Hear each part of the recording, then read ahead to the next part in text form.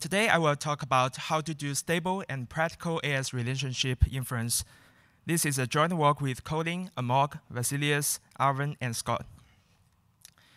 As many of you probably know, the internet is not a network of computers, but a network of networks. These networks are called autonomous systems, or AS in short. An AS is owned and administered by a single entity like Google, Comcast, and the University of Washington. It implements some set of policies in deciding how to route its packets to the rest of the internet via the Border Gateway Protocol, or BGP. The business relationship between ASes plays a crucial role when an AS decides to advertise and select routes. There are two prevalent forms of AS relationships, customer to provider and peer-to-peer. In a customer to provider relationship, the customer AS pays the provider AS for reachability to the other ASes, while in a peer-to-peer relationship, two ASes agree to exchange traffic without any payment. The AS in relationships are hard for us to know because most ASes don't want to share their peering contracts, so they often keep their business relationships confidential. So if we want to know the AS relationships, we have to infer them in some way. AS relationship inferences are used in a wide range of application domains, such as understanding internet evolution, identifying malicious ASes, and detecting network congestion. It's actually a research problem which has been studied for almost 2 decades, starting with the seminal work by Gao in 2001. And the state-of-the-art inference algorithm, which is called ASRank, achieves 99% accuracy, which translates to only 1% error rate on an extensive validation dataset. This seems near perfect, but we are asking such a question. How does ASRank perform for actual applications? Let's take route leak detection as a concrete example. Route leaks are a class of common routing incidents which can cause large internet service disruptions. They are caused by violations of the policies among the ASes involved. For instance, Google's peer PCCW used to send traffic directly to Google to reach its prefixes. In the orange boxes, we show the AS path to reach one of Google's prefixes. On November 5th, 2012, another Google's peer, Moretto, advertised its AS path to its provider, PCCW. PCCW then selected this route as the preferred one destined to Google, because by forwarding traffic through its customer, it can generate revenue. As Moretto could not handle such large traffic volumes, Google's services could not be accessible in parts of Asia for half an hour. If PCCW knows it's a route leak, it can avoid selecting this route. So how can we detect such route leaks? Moretto violated a widely adopted rule called value-free assumption. The value-free assumption says that a BGP path should consist of 0 or more provider-to-customer links, followed by 0 or 1 peer-to-peer link, followed by 0 or more provider-to-customer links. You can think of a customer-to-provider link as an uphill, peer-to-peer link as a cross, and the provider-to-customer link as a downhill. So the shape of a value-free path should be looking like going uphill, then going across at most one cross, then going downhill. We have 2 examples here. On the left, it satisfies value-free assumption. On the right, the path creates a valley because there is a cross after the downhill. The intuition of the value-free assumption is that no ASes should have the incentive to forward other one's traffic without being paid. So here, no one pays Moretto. So Moretto shouldn't have the incentive to carry traffic for its provider, PCCW. We adopted a conventional method for detecting route leaks by checking value-free violations in BGP paths. Here, we also want to introduce how we derived the AS relationship validation dataset. As what ASRank did, we used the AS relationships encoded using BGP community attribute. The BGP community attribute is an optional transitive BGP attribute used to attach metadata on BGP paths. Some ASes publicly document the meaning of some of their BGP community values. For example, CenturyLink uses this community value to tag routes received from its customers. In this way, we can construct a set of real AS relationships for validation purpose. With the validation dataset and the detection method for detecting route leaks, we can find real route leaks by checking value-free violations in BGP paths. We applied the inference results of AS rank to detect route leaks and found that the performance of AS rank on route leak detection is surprisingly bad. It has low precision and low recall. Only 20% of the route leaks detected using AS rank were real route leaks, and it missed around 78% of the real route leaks. Here's the outline of this talk. We have already explained that the state-of-the-art AS rank algorithm does not meet the demands of actual applications, with route leak detection as an example. We next develop a very simple algorithm called call-to-leave, which can achieve accuracy comparable to AS rank. This implies that most links in the validation dataset are actually very easy to infer. We then construct various subsets of the validation dataset that are hard to infer and use them as a benchmark for evaluation. We developed a probabilistic AS relationship inference algorithm called ProbLink, which is stable and practical. To study why AS rank achieved near-perfect accuracy on the validation dataset but performs poorly on the actual applications, we developed a very simple algorithm called call-to-leave. It only takes 3 steps, whereas the AS rank algorithm takes 11 steps. Call-to-leave starts by inferring a transit-free click. These are tier 1 ASes, which are sitting at the top of the internet hierarchy. For example, the 2 nodes AS3356 and AS209 are identified as tier 1 ASes in step 1.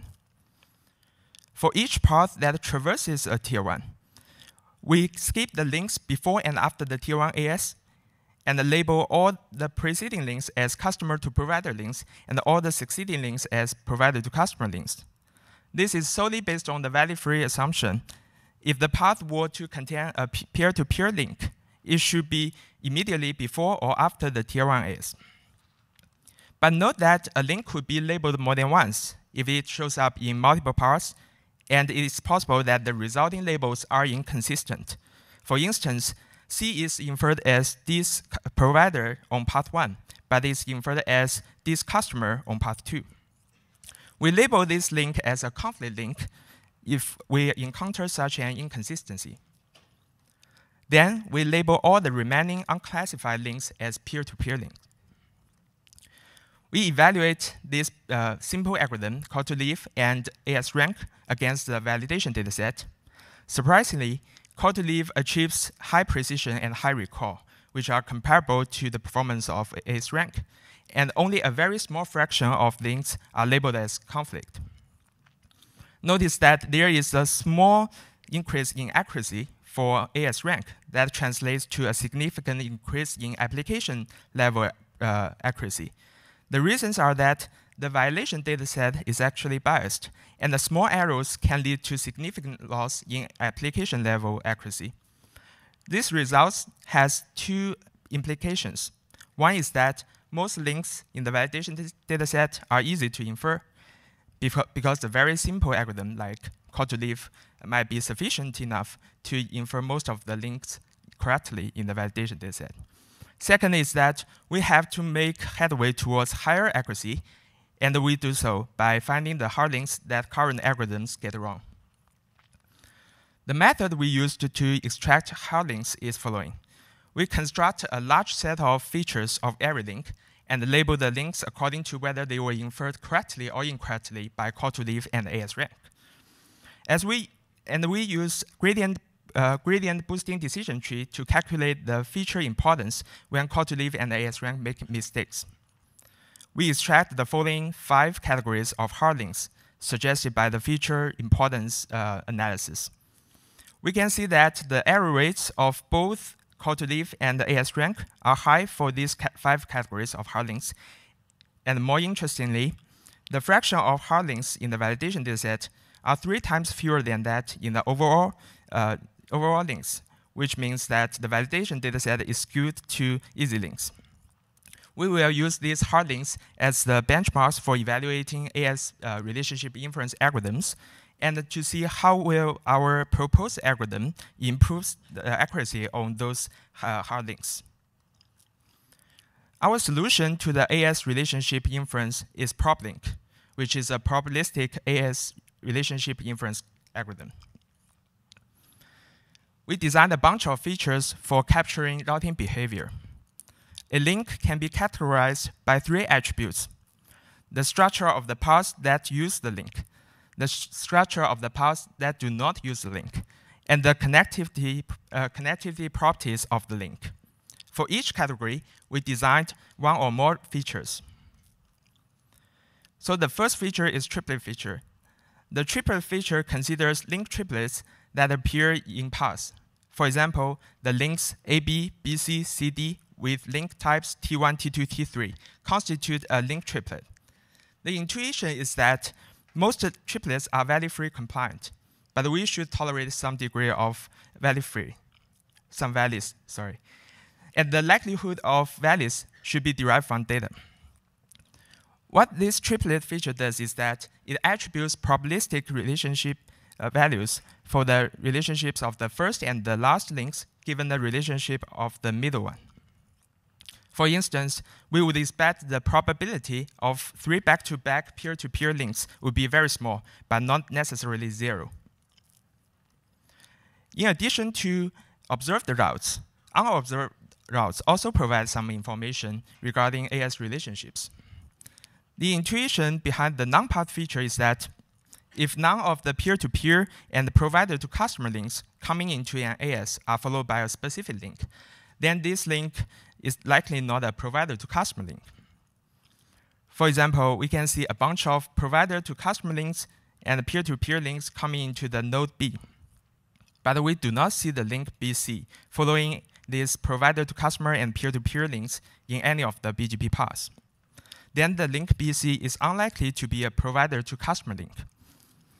This is another probabilistic way of modeling the value-free assumption, but it considers the absence of a path as informative as opposed to the presence of a certain kind of path.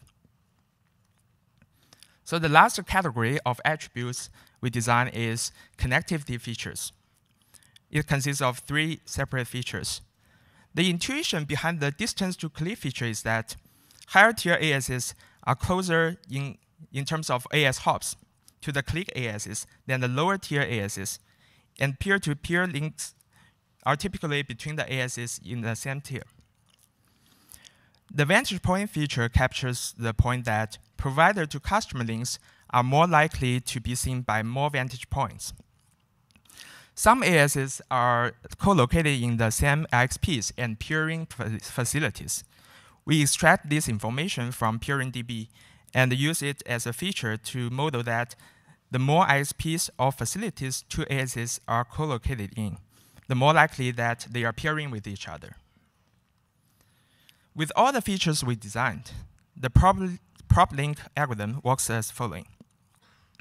It first uses call-to-leave to come up with an initial labeling. Then it computes the conditional probability distribution of each feature based on current labels. For example, for the vantage point feature, we compute the probability of different numbers of vantage points observing a link given each link type. Then ProbLink predicts new label for each link using naive Bayes and the current conditional probability distributions of different features. This is an unsupervised approach that uses expectation maximization for parameter estimation in naive Bayes classifier. Because in step 2, we compute the feature distributions given current labels, and in step 3, we update each link's label based on which is mostly likely given the current feature distributions. We repeat step 2 and step 3 until convergence. That is, the percentage of the labels the percentage of the links that change their labels between each iteration drops below a certain small threshold. It also means that the conditional probability distributions of features also become stable. So how well does ProbLink perform? Compared to AS rank, ProbLink reduces the error rate for all links in the validation dataset over the past 6 years by 1.7 times on average. And it reduces the error rate ranging from 1.8 to 6.1 times for various categories of hard links. AS rank's accuracy is quite unstable and is sensitive to snapshot selection. When being applied to 30 consecutive one-day snapshots, it yields a wide error rate range, while ProbLink is consistently stable. Remember that we built a raw leak detection system by detecting value-free violations in BGP paths. We applied ProbLink, ASRank, and call to leave to such a raw leak detection system for 10 consecutive days. We can see that ProbLink achieves 81% precision and 76% recall on average, while ASRank and call to leave have really bad performance. We also demonstrate the practical significance of our improvements by evaluating ProbLink's impact on the other two applications. One is inferring complex relationships, and the other is predicting the impact of selective advertisements. But due to the time constraint, we only presented our improvements on raw leak detection. Please refer to the paper if you want more details. To conclude, we showed that high accuracy in validation dataset does not translate to high application level performance. We then used a very simple algorithm to demonstrate that most links in the validation dataset are easy to infer, and that the small improvements in the validation dataset accuracy could translate to significant improvement on the application level gains. We therefore constructed hard link sets that use them as benchmarks. We developed ProbLink, which allows for integration of many noisy but useful attributes. We demonstrate that ProbLink is more effective and stable for real applications than previous techniques. Crucially, ProbLink is a framework that can be further improved to improve the application level accuracy by integrating more useful features. Thanks for listening to the talk.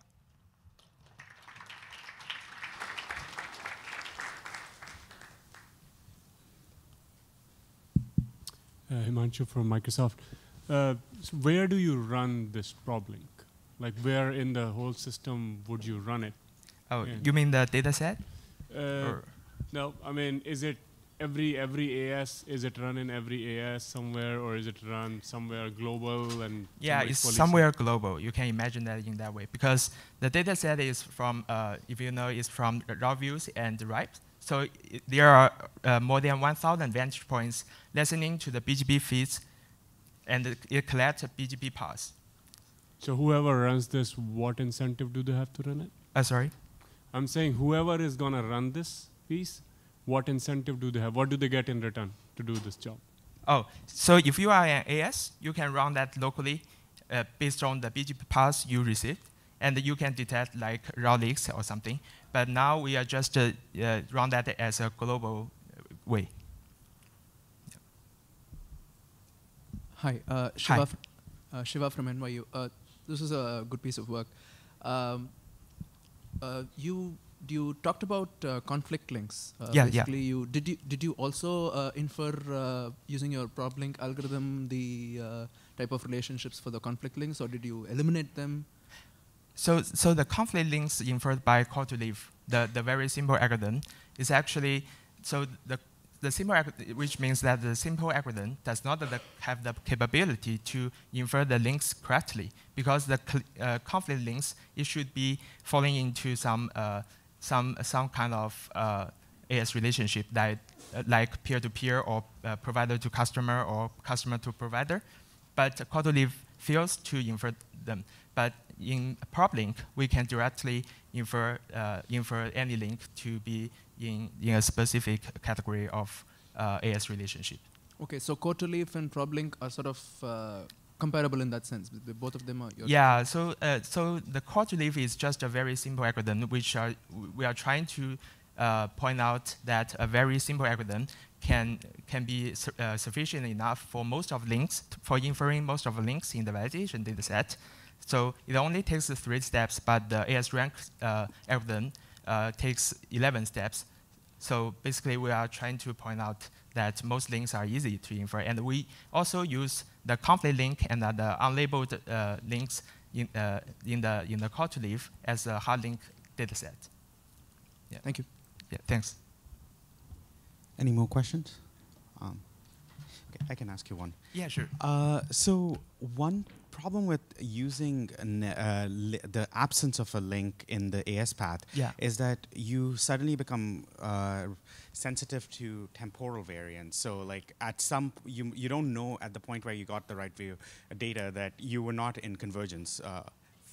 Yeah, exactly. So how do you deal with that problem? Yeah, so basically all the inference algorithms, they all run that based on like 1 day snapshot. So it's sufficiently long enough already. Okay, yeah, cool. Thanks. Thanks. Let's thank the speaker again.